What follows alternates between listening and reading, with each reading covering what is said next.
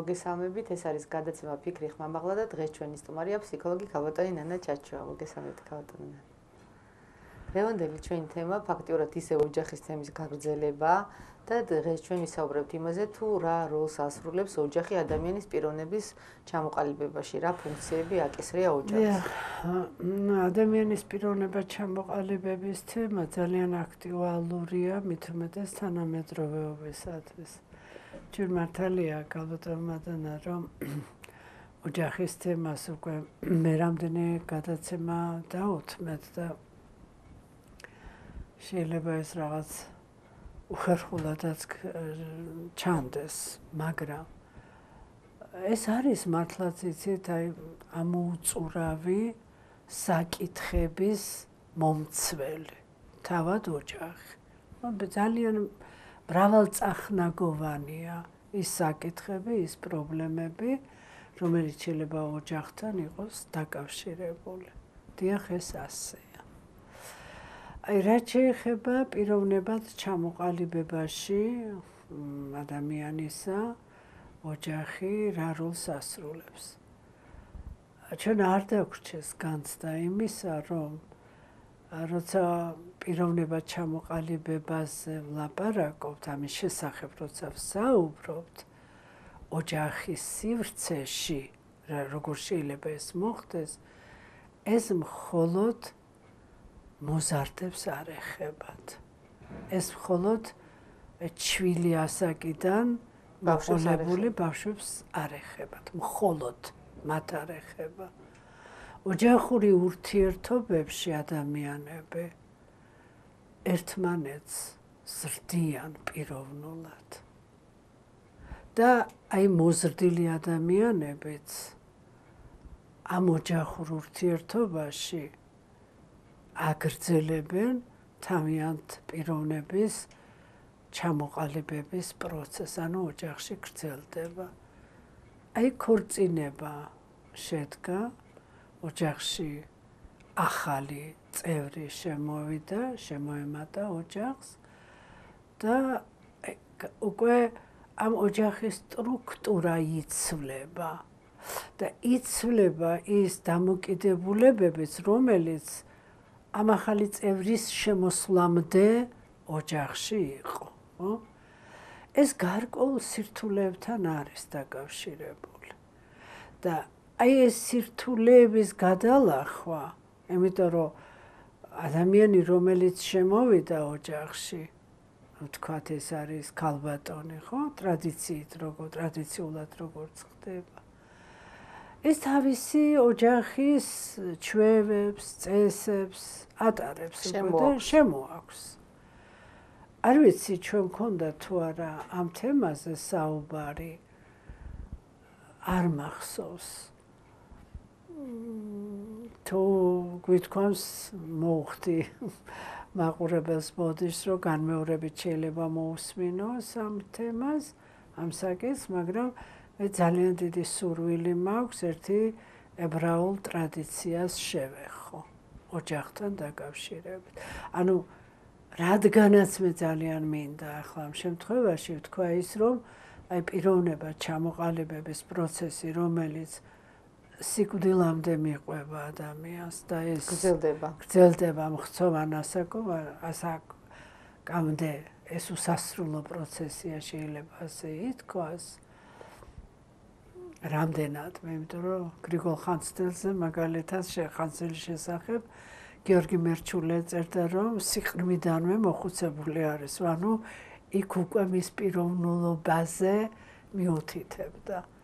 ახლა მე ამას არ გულისხმობ, ზოგადად ვლაპარაკობ, რომ ეს უსასრულო პროცესია. ერთ-ერთი დიდი მეცნიერი ლაპარაკობდა, კონკრეტულად კერძოდ ვიკო მიუთითებდა, ასეთი იტალიელი დიდი მოაზროვნე, რომ ესა თუ ის ერი, ესა თუ ის ხალხი იმით იხასიათდება, თუ როგორი არის მათში აი ამ ერში, აი ამ ხალხებში, როგორი არის რელიგია, როგორი არის ქორწინება და დატირება. აი ამ რიტუალებში, ქორწინებისა და დატირების რიტუალში. აი ებრაელთა ქორწინების რიტუალი არის აი ასეთი, რომ ვიდრე ქორწინება შედგება, მანამდე სასიძო მიდის ქალის ოჯახში. და იქ შეიძლება რამოდენიმე თვეც კი დაჰყოს. როგორც ოჯახის წევრმა და როგორი რომანტიული ურთიერთობაც და ვნებითი ურთიერთობაც შინაგანად ამ ორ ადამიანს არ უნდა ჰქონდეს, შეიძლება იყოს, ხო? რაღაც ესეთი მიჯნურობის, შეყვარებულობის პერიოდი. მიუხედავად ამისა, როცა ეს პოტენციურად მომავალი სასიძო ოჯახში შედის, იქ უკვე ამ ყველაფრისაგან უკვე უნდა იყოს განთავისუფლებული. ანუ თავისი შინაგანი ემოციური დამოკიდებულებებისაგან, რომ არც სიყვარულის გამოხატვა კონკრეტულად, ან აი თავისი ვნებების რაღაცა ესეთი გამოხატვა არც ღიად არც ფარულად არ უნდა ხდებოდეს. და საერთოდ ტრადიციას ახასიათებს ის, რომ მას აქვს დიდი შემაკავებელი ფუნქცია. ტრადიციის ღირებულებებიც ხშირ შემთხვევაში ეს არის, რომ მას დიდი შემაკავებელი ფუნქცია აქვს დაკისრებული. და ეს შეკავება, როცა სოციალიზაციისათვის მნიშვნელოვანი არის, ხო. და რამოდენიმე თვე შეიძლება იმყოფებოდეს, ანუ მომავალი თავისი მეუღლის ოჯახში, ისიც პოტენციურად მომავალი მეუღლე, თორემ შეიძლება ისე დამთავრდეს, რომ არ შედგეს ქორწინება და ჩვეულებრივი ოჯახის წევრია, ისევე მონაწილეობს ამ ოჯახის ყოველდღიურობაში, როგორც ყველა ოჯახის წევრი. შეიძლება ბაზარში წავიდეს, შეიძლება მაღაზიაში წავიდეს, შეიძლება იქ რაღაც საქმე გააკეთოს ისეთი, რომელიც აი ოჯახში საჭიროა ნებისმიერი. ფაქტურად სტაჟირებას გადის ოჯახში. ხო, შეიძლება ასე ითქვას, კი ბატონო. თუ აღმოჩნდა, რომ შესაბამისი არ არის და ესე იგი მასთან შესაბამისობაში ვერ მოდის ეს ოჯახი თავისი ჩვეულებებით, თავისი ჩვევებით და შესაძლებელია ქალის ოჯახსაც მიუღებელი აღმოჩნდეს ეს. ხო, ქალის ოჯახისთვისაც ეს იყოს მიუღებელი. ეს ისე დაცილდება, ეს წავა ოჯახიდან და ისე დამთავრდება ეს ურთიერთობა, რომ ამითი არ შეებღალება რეპუტაცია, არ შეილახება რეპუტაცია არც ერთისა და არც მეორისა. ესეც ტრადიციაში დევს. ეხლა რატომ არის ეს? ეს იმიტომ, რომ როცა ქალი გადადის ახალ ოჯახში შედის, მას იმ ოჯახის ჩვევები და ჩვეულებები თან გადააქვს, ამას ატარებს ის და ეს მიაქვს იქ. და აი ამიტომ შეისწავლა ხდება წინასწარი. და ეს ოჯახური ურთიერთობები, ანუ ქორწინებები, აი ებრაელთა შორის გაცილებით მყარია. აი ჩემს ბავშვობაში და ახალგაზრდობაში აი განქორწინება მე არასოდეს არ გამიგია, მithumetes ისეთ უბანში ვცხოვრობდი, ისეთი სკოლა დავამთავრე, სადაც ჩემი მეგობრების აბსოლუტური უმრავლესობა იყო ებრაელი. მე ძალიან ხშირად ვამბობ, რომ როცა ისრაელში წავიდნენ და ეს გზა გაიხსნა, მე ვამბობ, რომ ჩემი მთელი ბავშვობა დღეს ისრაელშია თქო. იმიტომ რომ აქ რამოდენიმე შევრჩით, დავრჩით. ისეთ სკოლაში სწავლობდით, ისეთ უბანში და პირთა სასახლეშიც ერთად-ერთ წრეში დავდიოდი და ეს ურთიერთობები იყო. კარგად ვიცნობ, არა მხოლოდ იმ თვალსაზრისით, რაც ლიტერატურიდან და რაც არის ცნობილი საერთოდ, არამედ აი პირადი გამოცდილებიდანაც რეალურად როგორ არის. ამიტომ იცით რა არის, აი როცა ეს ორი განსხვავებული ოჯახის, ჩვეების, ტრადიციების მქონე, მენტალობის მქონე ადამიანები შეხვდებიან ერთმანეთს. როდესაც ოჯახი მრავალთაობიანი არის, თქვა შეიძლება დიდი ბებია იყოს, დიდი ბაბუა იყოს, ბებია, ბაბუა, ოჯახი. ნუ ეხლა ეს ნაკლებად არის. ყოველ შემთხვევაში ახალგაზრდები უფრო ცდილობენ, რომ იზოლირებულად აი ოჯახიდან, მშობლებისაგან თავისუფალი იყოს, თუმცა მატერიალურად არა. ფინანსურად არა და ფიზიკურად მხოლოდ, თორე თუ მე აქ ვერაფრით ვერ გავექცევი, როგორადაც არ უნდა ვიყვეთ ჩვენ მარქსის გულშემატკივრები და მიმდევრები, ვერაფრით ვერ გავექცევი იმას, რომ მატერიალურს და ყოფიერებას აქვს მნიშვნელობა გარკვეულწილად ურთიერთობაში, აი ეს რომანტიულობის ეპოქა დასრულებულია, სამწუხაროდ დასრულებულია. მე გული მწყდება ძალიან, მაგრამ დროს, ეპოქას, ახლა ციფრული ტექნოლოგიის პირობებში თავისთავად ცხადია, რომ იმ რომანტიულობას, რომ იყო ასეთი გამოთქმა, რომ ერთი თოხის ტარზედაც დავეტევითო, ვერავინ ვერ დაეტევა დღეს. ცოტა გავჭირდება. არა, ეს ისეთი თემა არის, რომ აქ ვერ გაექცევი, რომ აი ამ წერტილში, ამ სეგმენტში ნამდვილად ყოფიერება განსაზღვრავს იმ ცნობიერებას, რომელიც ამ ურთიერთობაში არის. ამიტომ დღეს გაცილებით უფრო სირთულე არის და ამიტომ ოჯახები ურთიერთობის სირთულეები უფრო მეტად არის და ახალგაზრდა ოჯახები ამჯობინებენ, რომ დამოუკიდებლად ცალკე იცხოვრონ. ნუ ამას არ შეიძლება ითქვას შეფასდეს ეს იმითი, რომ ცუდი ან კარგია, ეს არის დროის ენა, ასე გელაპარაკება ეპოქა, ასე გელაპარაკება დრო და ამ დროის ამ ეპოქის შესაბამისად, თავისთავად ცხადია, რომ ამაში თავსდები ამ ველში, ამ სივრცეში იმყოფები შეძ. ანუ ის რომ ორმა ადამიანმა თუნდაც ახლა იქ არ იყოს უფროსი წინათაობა, ხო? დედებისა და მამების სახით ახალდაქორწინებულთა. სადაც არ უნდა იყვნენ, როგორადაც არ უნდა იყვნენ, ეს ამ ურთიერთობაში ორი ადამიანის მოაქვთ ეს ერთი და მე თავიანთი პიროვნული თვისებებიდან გამომდინარე, შესაძლებელი არის, რომ ძალიან ბევრი რამ საკორექციო გახდეს. და აი ამ პროცესში ხდება, იცით, ერთმანეთის ჩამოყალიბება, პიროვნული ზრდისთვის ხელის შეწყობა. თუ არ ხდება ეს ხელის შეწყობა, ნუ მაშინ არის, რომ ირღვევა ოჯახები და ამიტომ არის აი ეს ვერ ხდება ძალიან ბევრი რამის გამო, იმის გამო, რომ შესაბამისი ცოდნა არ არსებობს. ჩვენ ხარი გოქეთერში და უპასუხოთ მაყურებლის კითხვას. გისმენთ? ძალიან საინტერესოა თქვენი საუბარი და ხშირად გისმენთ ხოლმე.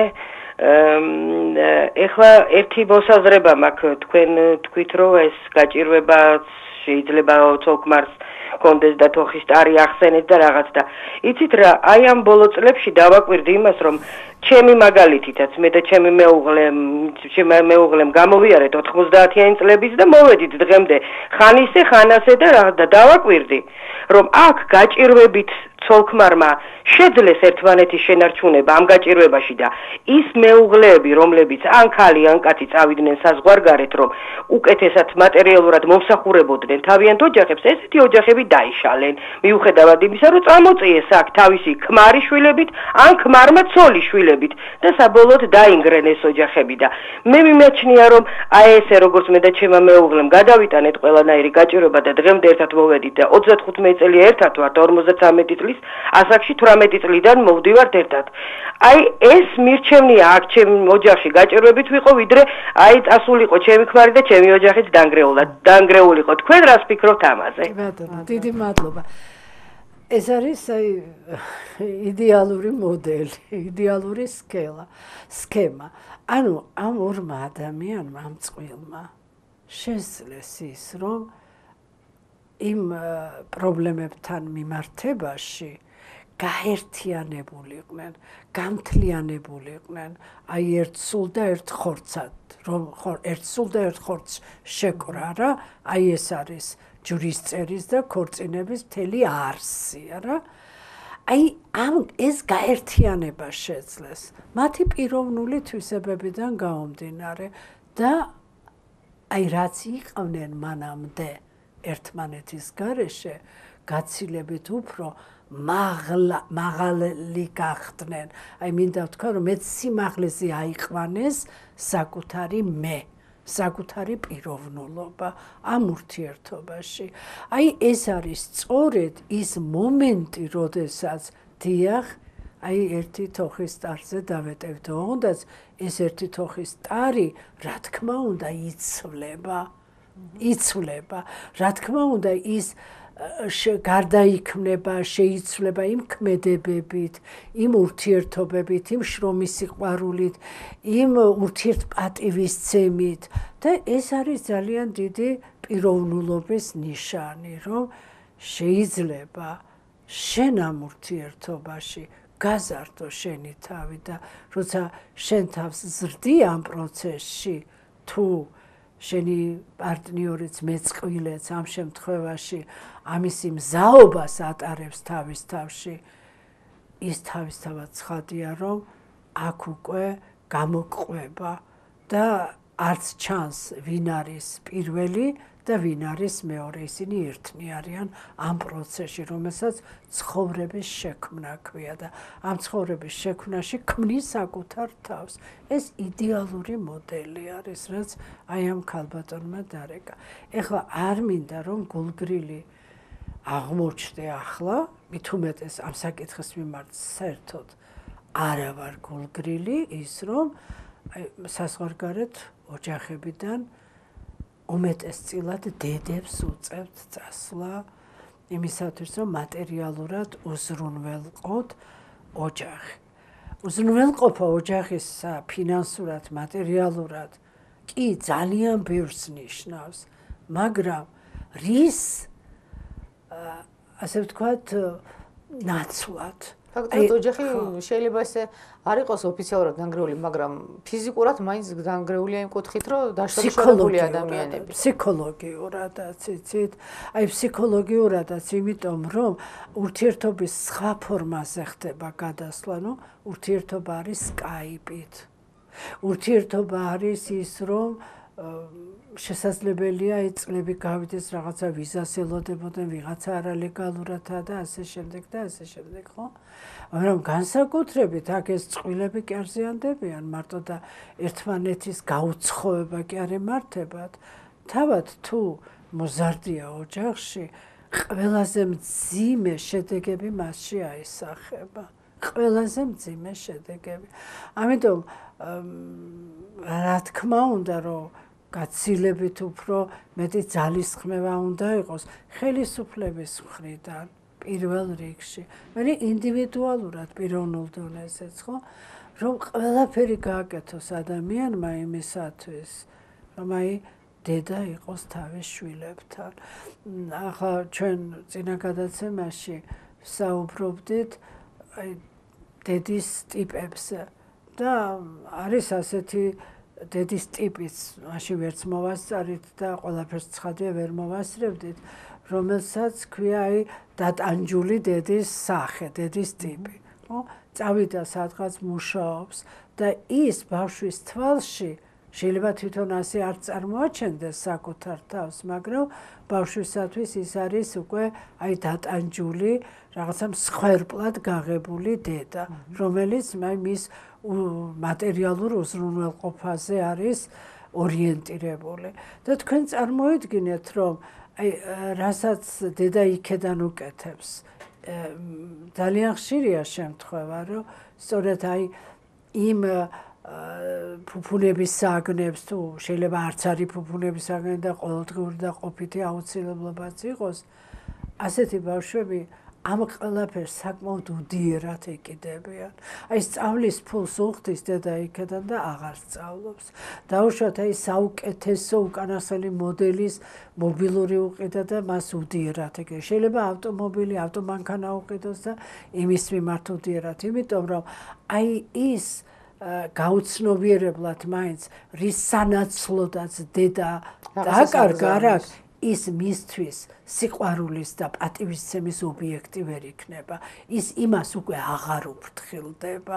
ამიტომ არის რომ აი ხშირად დედები არიან შეწუხებულები განსაკუთრებით აი ვიცი აი ხშირად არის რომ იტალიიდან, ამერიკიდან ამერიკის შეერთებულ შტატებში ძალიან ბევრი არის ასე წასული საბერძნეთიდან, რომ ჩვენ ფსიქოლოგებს მოგმართავენ იქედან რეკავენ თავიანთი პრობლემებისთვისაც, მაგრამ ძალიან ხშირად რომ აი ჩემი შვილი ასე მდგომარეობაშია და იქნებ თქვენ მიიღო და იქნებ რამე გააკეთო და ასე არ ვაკლებ არაფერს. აი ეს ფრაზები ხშირად არის, მაგრამ ის რამაც წაგართვა დედა, რის გამოდაც დედა წასულია, გაუცნობიერებლად მის მიმართ პატივისცემა არ აქვს და აი არც იმ სწავლის მიმართ, რომლის გამოდაც დედა წასულია, რომ ბავშვმა ისწავლოს და ფულს იქედან უგზავნის, ან კიდევ ვიმეორებ, აი ეს საგნები ტელეფონია თუ რაც არის ნებისმიერი რამ, მის მიმართ უდიერი დამოკიდებულება უჩნდება.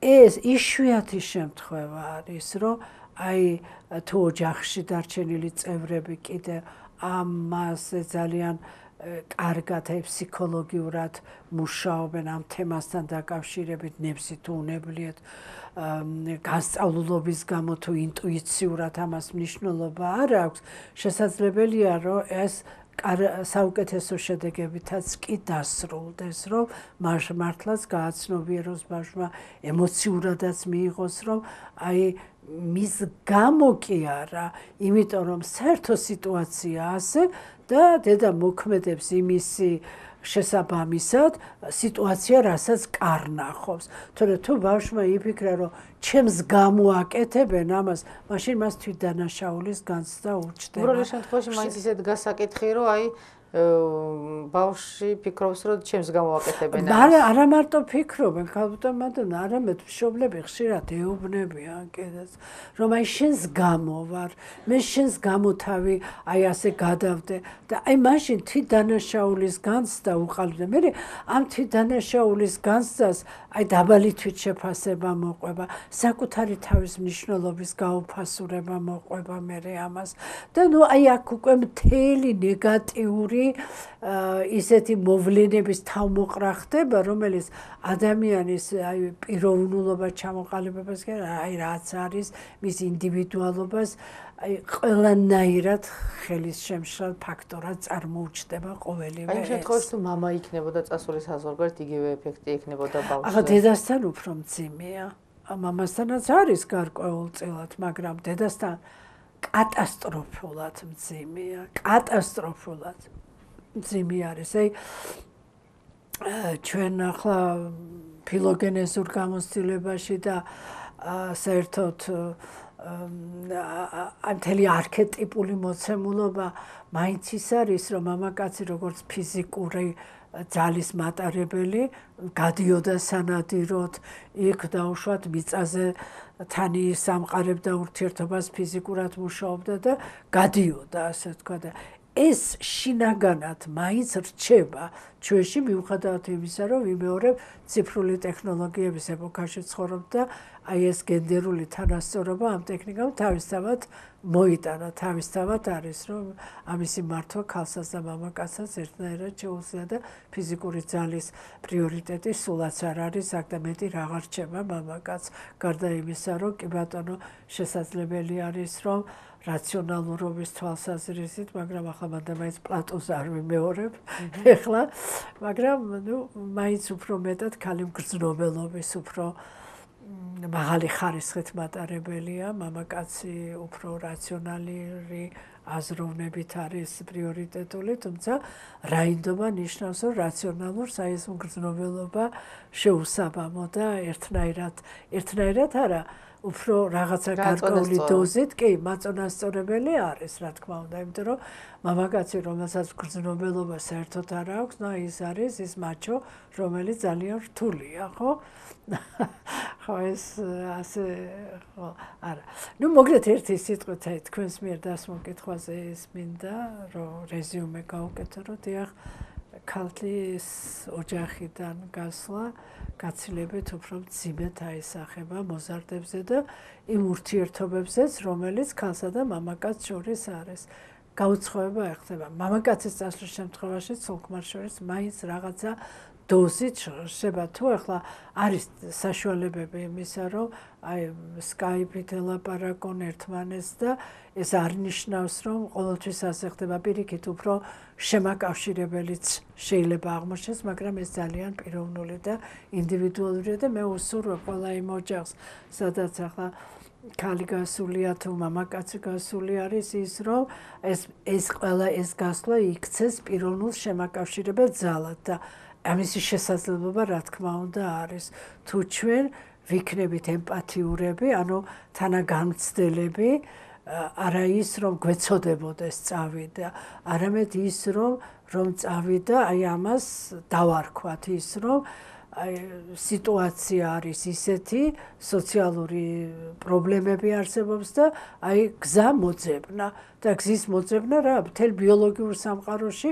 განვითარების საფუძველი ეს არის, ახლა დასტურდება, ეს დადასტურებული არის, რომ სახეობების წარმოშობას ხელს უწყობდა ის გარემო, რომ გარემო პირობები როცა იცვლებოდა, ცოცხალი ორგანიზმები, სადაც ანატომიურ ბიოლოგიური ცვლილება ხდებოდა, ახალი სახეობას ქმნიდა. აი მაგალითად თევზებიდან როგორ წარმოიშვნენ ამფიბიები, ხო?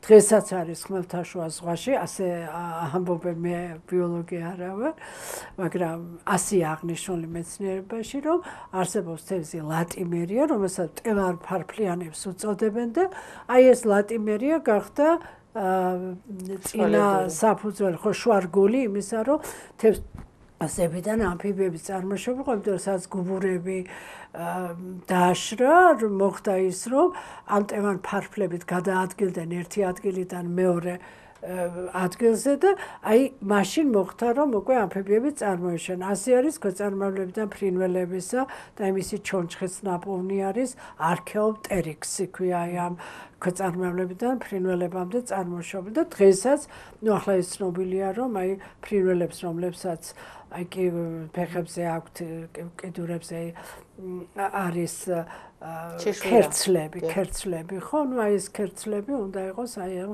ქვეწარმავლის ერთ-ერთი რო იქედან არის წარმოშობილი. ახლა ჩვენ ძალიან შორს არ გავყვეთ, მე იმისი თქვა მინდა, რომ აი როდესაც იცვლება გარემო პირობები, ცოცხალ ორგანიზმს როდესაც აქვს გადარჩენის, თვითგადარჩენის დიდი იმპულსი, ის ყოველთვის მოახერხებს მოძებნოს გამოსავალი და ასე უნდა მივიღოთ და ასე გავაცნობიეროთ, რომ როცა მიდიან სამუშაოდ, ამიტომ. ჩვენ რამოდენიმე წუთით რეკლამაზე გავდივართ და მოდი დაბრუნდებით ეთერში. ჩვენ დაბრუნდით ეთერში და ვაგრძელებთ აი ოჯახის თემაზე საუბარს. მე მაინტერესებს მაგალითად იმ შემთხვევაში, როდესაც არის ხშირად, რომ შეიძლება სულ არა სავალდებულო სადმე იყოს წასული ფიზიკურად მშობელი, დღევანდელი ცხოვრების რიტმი მაინც ისეთია, რომ მშობელი სახლში არაა. შეიძლება ის შემთხვევა, რომ დედა საზღვარგარეთაა ან მამა კიდევ უფრო ამართლებდეს იმას, რომ ბავშვთან არ არის, იმიტომ რომ არის სადღაც ძალიან შორს, მაგრამ რა ხდება მაშინ, როცა დედაც, მამა და მთელი ოჯახი ფაქტურად ერთ ადგილზე, ერთ სახლში ცხოვრობს, მაგრამ მთელი დღე მაინც არ არიან ბავშვთან და კონტაქტი მაინც არ ხერხდება. დიახ, ისეთ რა არის აი ჩემს ბავშვობაში და შემდეგ პერიოდშიც, ვიდრე აი ძიძების ინსტიტუტი ჩამოყალიბდებოდა, მანამდე ბავშვებს ჰქონდათ ასე გასაღები. და მიდიოდნენ სახლს თვითონვე სახლში გააღებდნენ და გასაღებით მოიმზადებდნენ რაღაც სადის შეაცხელებდნენ თუ რაღაცა. ახლა პატარები ძალიან არა, მაგრამ აი მე-5 მე-6 კლასიდან უკვე იყო. და ამას ერქვათ გასაღების ბავშვი. და რაღაც გარკვეული დამოუკიდებლობასაც ერჩეოდა და ამას თავისი პოზიტიური მხარეები მრავლად ჰქონდა. ეხლა არის უფრო მეტად ის, რომ ოჯახს დამხმარე ყავს, შეიძლება ძიძა იყოს, შეიძლება სხვა მხრივ დიასახლისი ოჯახში დამხმარე მზარეული და ასე და ასე შემდეგ და ამიტომ ბავშვები როცა შინ მიდიან არ არიან მარტო იშვიათად ეს გასაღების ბავშვი რო იყოს. თუმცა არის ახლა თუ ფინანსურად ოჯახს პრობლემა აქვს, ნუ მეტი რა გზა აქვს, მაგრამ სას მუშაობენ მაინც ეს ძიძა არც თუ ისე ძვირად ღირებული არის იმასთან შედარებით ადამიანი რომ სამსახურში ცხოვრობს და რაღაცა გააჩნია ახლა თავისთავად ცხადია რა ანაზღაურება აქვს. და მაინც მარტო არ არის. მაგრამ თქვენ წარმოიდგინეთ რომ ძიძა არის ოჯახში თუ დამხმარე არის ის ისეთ გავლენას ზემოქმედებას ბავშვის აღზრდაზე ვერ ახდენს როგორც თუნდაც აი რამოდენიმე წუთით მშობელთან ურთიერთობა. კვლევებით დადასტურებულია რომ აი სულ 20 წუთიც კი საკმარისია იმისათვის რომ აი სამსახურიდან შინ დაბრუნებულმა მშობელმა დედამ თუ მამამ მიიღოს მონაწილეობა ბავშვის ყოველდღიურ ცხოვრებაში.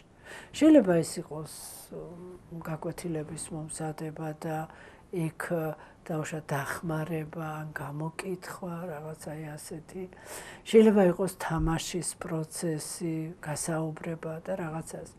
ყოველ შემთხვევისათვის აი 20 წუთიც კი საკმარისია იმისათვის, რომ ის რაც მშობლისაგან უნდა მიიღოს, ბავშვი მიიღებს, ოღონდ ეს 20 წუთი მთლიანად ამ ურთიერთობას მშობელსა და ბავშვს შორის უნდა ამ ურთიერთობას ეკუთვნოდეს. უნდა და აი ინიციატივა რა ტიპის იქნება ეს ურთიერთობა, უფრო მეტად ბავშვისაგან უნდა მოდიოდეს. ანუ მშობელი თავზე არ უნდა ხვდეს. ახლა დღეს ერთი მშობელი მეუბნებოდა დედა რომ ბავშვის მამა სახლში რო ბრუნდება, ეუბნება ბავშვს, აბა რა წაიკითხეთ დღეს?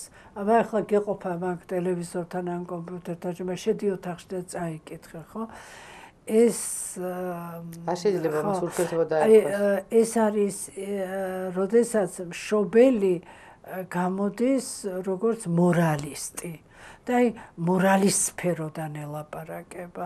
და აი როცა მორალის სფეროდან ელაპარაკები ადამიანს, აი ეს უკვე ახშობს იმ შინაგან ინიციატივას, იმ იმპულსებს და რომელიც ურთიერთობისთვისაა საჭირო და ნელ-ნელა ამითი მშობლები ბავშვებს კარგავენ, მათ ურთიერთობებს კარგავენ.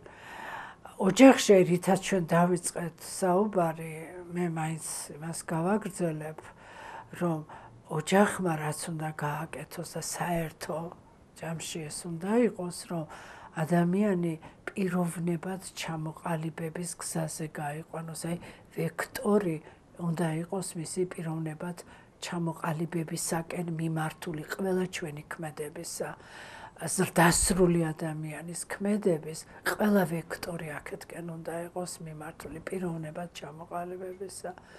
პიროვნებად ჩამოყალიბებაში ძალიან ბევრი ფაქტორი მონაწილეობს. რასაკვირველი არის, რომ მემკვიდრეობითი მომენტები არის ძალიან ბევრი, ხო, ადამიანში. არის გარემოს როლი და ის, რაც მას მისია, მისი პიროვნული არის, მაგრამ მარტო ზრდა რას უსამს, ხო? თუ ახლა ბუნებაც იქ არ არის მშველელი, როგორც აკაკი ამბობდა გამსრდელში, ხო? და არც ისი არ არის და დადასტურებულია ის, რომ ჯონ ლოკი რო ამბობდა ადამიანის სუფთა დაფაა ტაბულა რასა. ან ლაიბნიცი რო ამბობდა, რომ მემკვიდრეობითობა არის გადამწყვეტი და მნიშვნელოვანი, ხო? და ნუ იკვეთება ის, რომ არის ძალიან ბევრი რამ ისეთი, რომელიც არის აი მხოლოდ შენზე, მხოლოდ აი იმ ინდივიდზე დამოკიდებული. ის რომ ახლა თუ გადავხედავთ ჩვენ მთელ ფსიქოლოგიას, ერიკერიkssonis მიხედვით ცნობილი ფსიქოლოგი არის და თავისუფლად ვლაპარაკობ მის გვარსა და სახელს, ფსიქოსოციალური განვითარების სტადიებია. და ფსიქოსოციალური განვითარების სტადიებს აქვს თავისი სირთულეები, თავისი პოზიტიური, თავისი ნეგატიური მომენტებით, როგორ შეიძლება რომ ასაკობრივი ზრდა განიცადო. მაგრამ თუ რომელიმე მათგანი წინააღმდეგობაში აღმოჩნდება ამ ასაკობრივში, მაშინ ეს უკვე ამისი ფიქსაცია მოხდება და შესაძლებელია ადამიანმა მთელი ცხოვრების განმავლობაში ამ ასაკის და ასაკობრივი სირთულე თავის თავში ატაროს. და ვერ გადალახოს. თავის თავში შეიძლება ატაროს და თუ მოახერხა ის, რომ მერე უკვე შეძლო ეს ამისი გადალახვა, დიდი ძალისხმევა სჭირდება და სხვადასხვა რადგან სიტუაცია მოიტანა ახლა და მაქვს ამის საშუალება რომ თქვა ძალიან დიდ დახმარებას. აი არ ვიცი რა დოზით შეიძლება როგორ თქვა ის რომ რა ხარისხით უწევს მოზარდს რა ხარისხით გაუწევს დახმარებას მხატვრული ლიტერატურა. ეს უდიდესი დამხმარე ძალა არის აღზრდის პროცესში. მხატვრულ ლიტერატურას რატო ხაზგასმით, ოღონდაც ეხლა წიგნების ბაზარზე ასე ვთქვათ, ხო?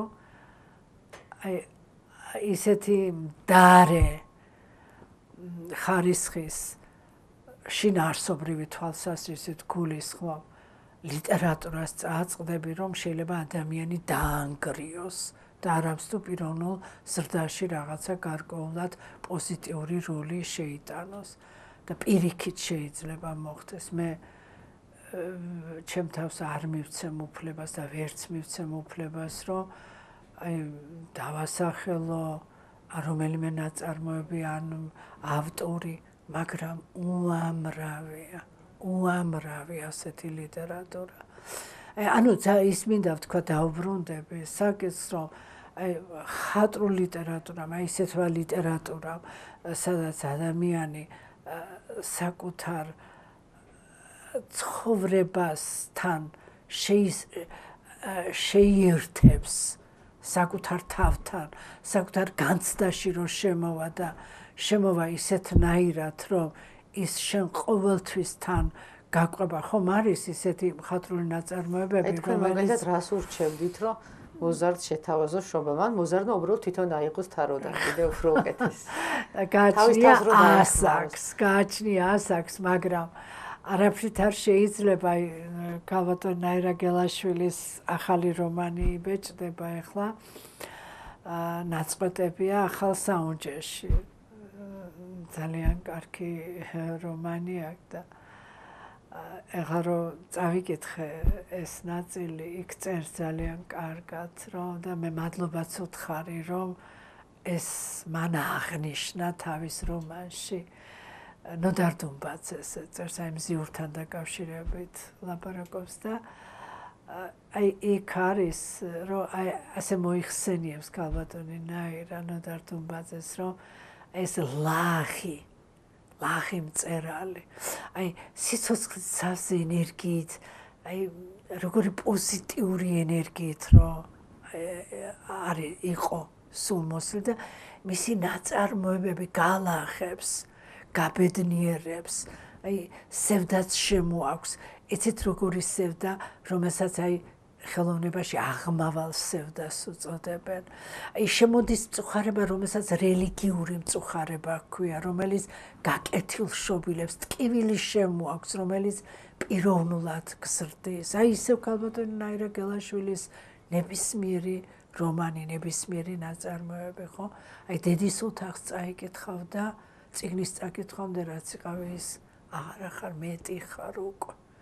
აი ნოდარ დუმბაძის ნაწარმოებების ყოველთვის ვამბობ, აი დიდ დროს რომ კითხულობ, როგორი ტკბილი და თბილია მთელი სამყარო და შენ როცა განიცდი აი სამყაროს სითბოს, შენ ხარ მაშინ შენ საკუთარ თავში ბედნიერების განმცდელი. ეს არის იმ ბედნიერების განცდა ისე გეუფლება. მახსოვს ერთხელ მე თავად ჩემ განცდას გეტყვით, რომ ერთ-ერთ მუსიკალურ ნაწარმოებს უსმენდი და ესეთი რა ვთქვი მაშინ რომ რა ფედნიერი ვარ რომ ვარ ადამიანი რომ აი ეს მომესმინა თქო და ამას წინათ გამიჩნდა ეს განცდა ვაჟა-ფშაველასთან მიმართებაში ჩვენ ხო აი ასაკობრივადაც გვეცვლება რაღაც დამოკიდებულებები და აი ვაჟა-ფშაველა რომ წერს ბუნება ბრძანებელია იგი მონაა თავისა და მე აგრძელებს და ზოგჯერ მტვირთველი ავისაო და მე რო ამთავრებს რომ მაინც კი ლამაზი არის მაინც სიტურფით ყვავისო და ის სულ რამოდენიმე დღის წინ იყო რომ ეს უფრო სრულად დასრულებულად თქვი ფსიქოლოგები ისხდნენ იქ ჩვენი თანამშრომელები და ესე გავჩერდი და ვთქვი აი მარტო იმად ღირდა რომ ადამიანანი ვარ რომ აი ეს შემიძლია გავეკო თქო ეს არ უნდა გამოტო ეს როგორ უნდა გამოტო ოჯახში სადაც ეს ხდება სადაც აი ეს დამოკიდებულება არის ხელოვნება აკეთილშობილებს ადამიანს აი ამაში არის აი ეს არის ოღონდაც აქ ლაპარაკია ხელოვნებაზე და არა ფსევდო ხელოვნებაზე არ შეიძლება რომ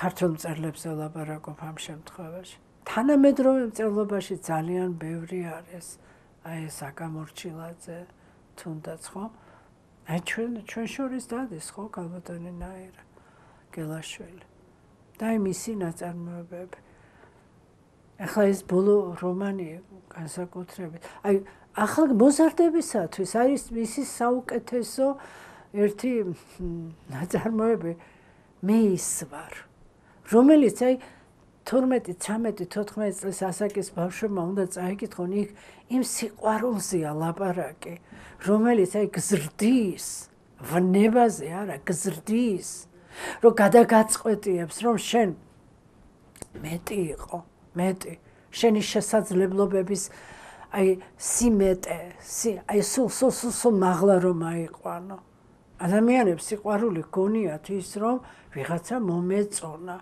და რა კარგი არის და ან სადღაც დამპატიშა და რაღაცა ან წოვლებას არ ქვი ივენთები და ფართები და ასე რომელიც მე აბსოლუტურად ვღებულობ რა თქმა უნდა რომ ეს ასე არის და ასე უნდა მაგრამ იცით რა არის აი წაიკითხონ აბა ეს ნაწარმოები ნაირა გელაშვილის მე ის ვარ აი განსაკუთრებით თინეიჯერულ ასაკის ბავშვებმა და ნახავენ რა არის სიყვარული ნახავენ რა არის იცით აი როგორი ენერგია მოაქვს ამას ყოველივეს შეიძლება საქართველოში ცხოვრობდე ქართულ ენაზე მეტყველებდე და არ კონდეს ისე მიხეილ ჯავახიშვილი რომელი ერთი ჩამოვთვალა რომელი ერთი რომელი ერთი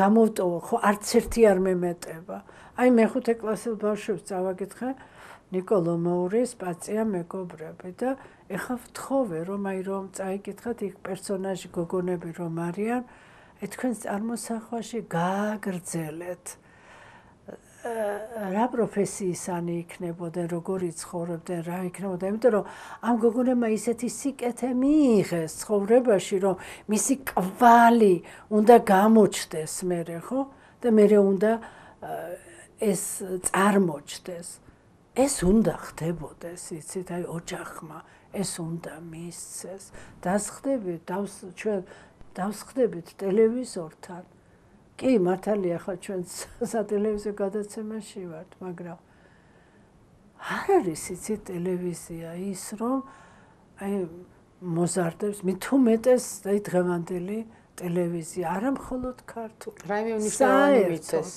ხო საერთოდ რომ აი ეს სულიერი საზრდო სულიერი რაღაც მისცეს აი გაზარდოს საკუთარი თავი განაცდევინოს ღირებულად აი ნაწარმოებს როცა კითხულობ ან გელაპარაკება ადამიანი ხო აი როდესაც შენ გრძნობ, რომ საკუთარი თავის მნიშვნელობას ამ ურთიერთობაში, ის ყოველთვის პატივისცემას იმსახურებს და ვსხდებით ტელევიზორთან და ყველანი ერთ ეკრანსთან ვართ და მთელი მსოფლიო ზოგჯერ განცდა მაქვს, რომ ერთ ეკრანთან ზის და ჯორჯ ორუელის 1984 მაგონდება ყოველთვის, რომ აი ერთი დიდი ეკრანია მთელ კაცობრიობას დღეს, დღევანდელ მსოფლიოს და უყურებენ საერთო ნათესავებს. ხო.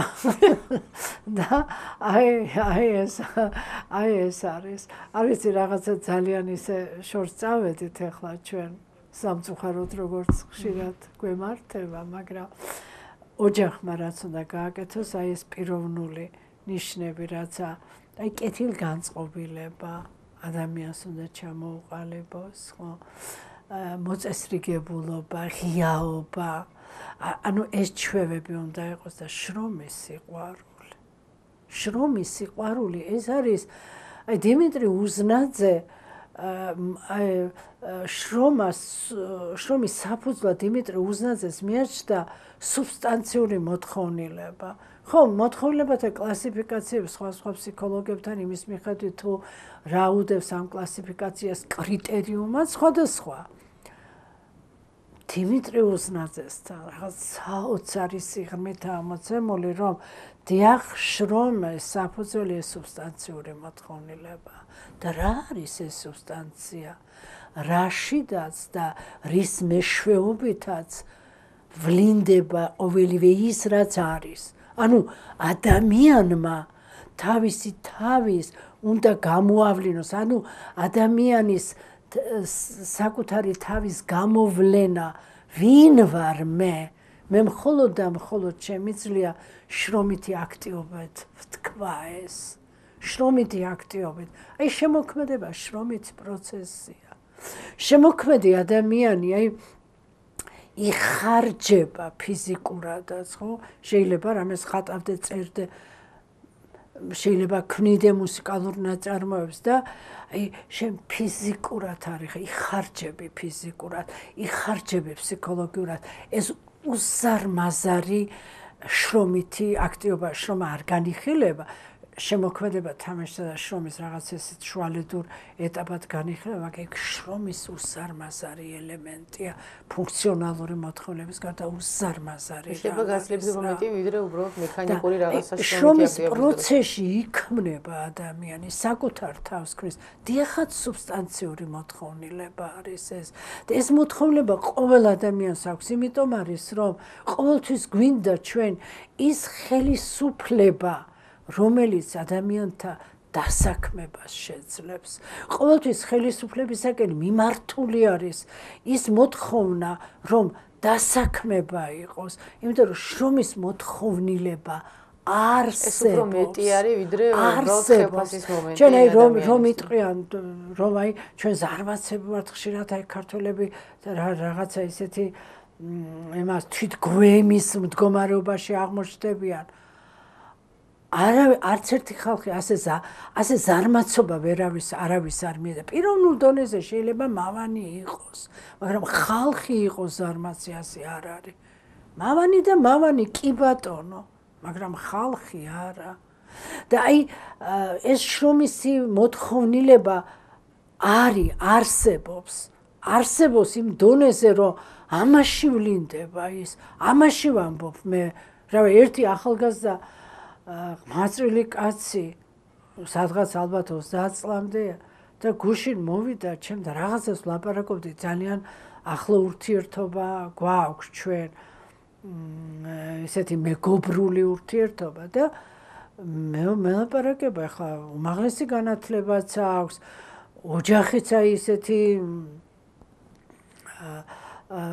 არის, რომ არც მატერიალური მხარე არსებითი ის არ არის და ვერ ვიშოვეო, სამსახურზე ვკითხე, იქ არაფერი არ გაუნწო. აი სამსახური არ არისო, იქაც ყველგან დავიწყებ მუშაობას, ყველაფერზე თანახმოვარო და ეხლა ვიცი რა გადავწყვიტეო, რომ იცი რა მოდიო მეო გავალო და ვეკითხებიო ტაქსის მძღოლებსო რომ რა როგორ რანაირად ახლა ქუჩები კი ვიცოდე კი არ ხუმრობდე რეალურად ლაპარაკობდე რომ მოდი მე ეხლა იცით რა აი ტაქსის მძღოლობას დავიწყებ და მე გავხედე და უთხარი მეც არ მიკვირს მეთქი მართლა ასეა ოღონდ მართლა ასე რომ აი ტაქსის მე შეიძლება მიწევს ახლა მგზავრობა და აი რას დრო გადის უფრო და უფრო საოცარი შინაგანი კულტურის და განსწავლულ დიდი საუბრები არ მიმდინარეობს, მაგრამ ქცევის ერთი პატარა ნიუანსიც კი ამჟღავნებს ადამიანს, ხო ვინ არის იქ